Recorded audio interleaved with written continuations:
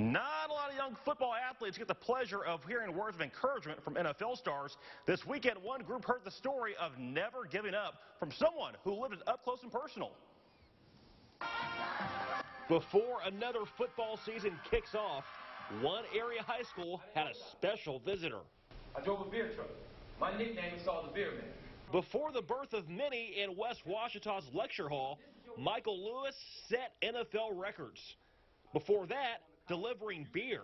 I get a chance to go past the Saints facility, see the Budweiser place that I actually played, I worked at, you know what I'm saying, and just realize that, you know what, I'm a kid that actually had a regular job in his hometown, actually played for his hometown team. Lewis's career began in the semi-pro ranks. He worked hard and never gave up.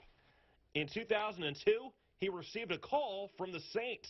I worked every day, and that night I would just go out by myself. I didn't have nobody to push me or anything. I did it on my own. I just went to work out every night. I said if I ever get a fair chance, I said they put a crack in that door, I was going to put my foot in and never let them close on me. In his rookie campaign, Lewis broke the league's combined kick, punt, return yardage record.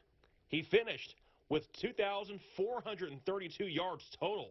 Everybody asked me about it, and I said the thing is that I didn't want to be a fly-by-night story, like, you know, come in and do something.